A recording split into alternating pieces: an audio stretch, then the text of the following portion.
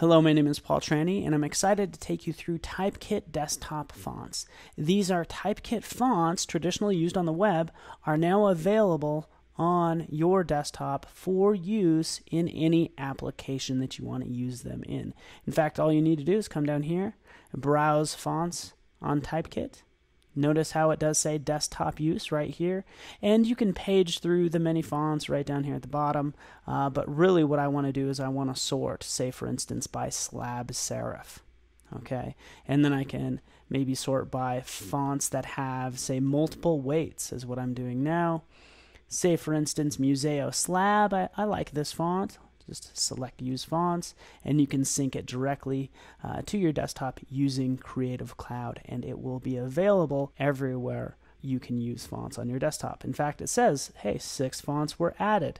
In fact, I'll open up that menu and you can see Museo Slab has been added. All right, so I'll just pick one more quickly. Maybe find a script font, one that has a little more character for the project I'm working on. Again, I can add as many as I want.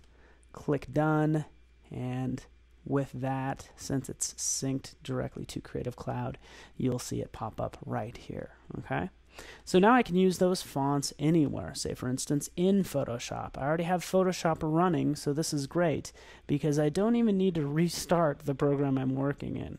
As I jump in here, I can change, say, this text to the lush. There we go, for the beauty. That works great. Immediately available, as you can see right here. This is great also if you're doing any sort of print publication. Say for instance using InDesign, you think this font, such as the Museo Slab, is the same as any other font. Well, you'd be right. There it is, Museo Slab with all those different weights. And I can favorite that as well, but you can see how I can quickly add it and be well on my way. So I encourage you to check it out, browse them, add any fonts you want. They'll all be synced to Creative Cloud.